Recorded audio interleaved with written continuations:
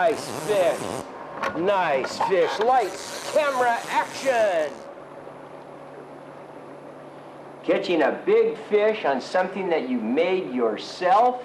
I don't think there's a better feeling in the world. Hello everyone, Dr. Thoke here for this film short on how to tie the Dr. Thoke salmon trolling fly. It's an easy thing to make, and it works so well if you use a rotating flasher and you put it down about 130 feet, use 15 to 20 pound lead cannonballs, and as you see here, the fish do like this fly.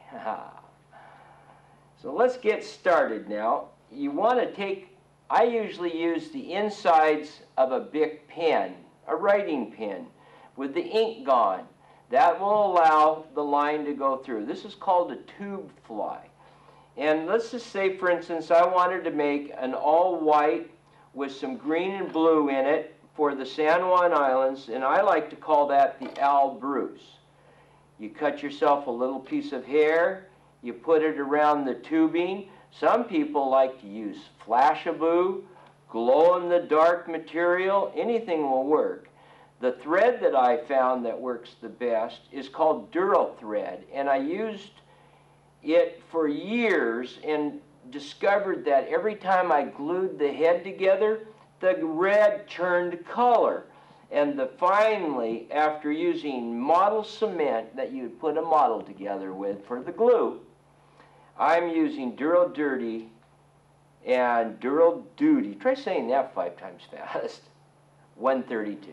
All right, so that's the green or the red that I'm using.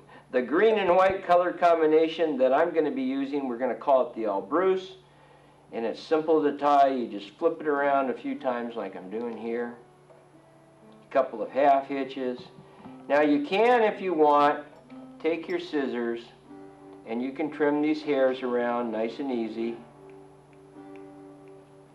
Continue your wrap.